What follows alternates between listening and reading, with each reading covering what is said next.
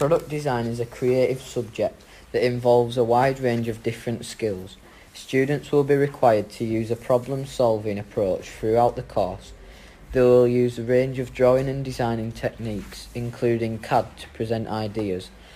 These ideas will be developed further by modelling and then developed practically into a 3D solution that will satisfy the original design problem.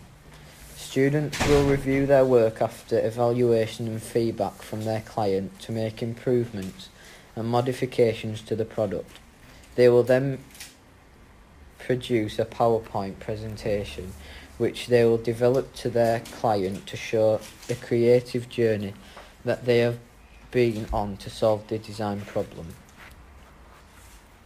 There are several progression routes that successfully achieve students on their course could take at post 16, some of which will be available at our sixth form college, Elliot Hudson.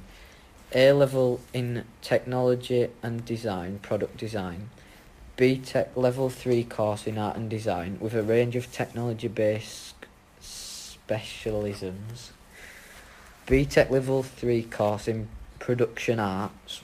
Students could alternatively go to Leeds College of Building to complete one of the many apprenticeships available, such as engineering, electrician, plumbing and bricklaying, etc.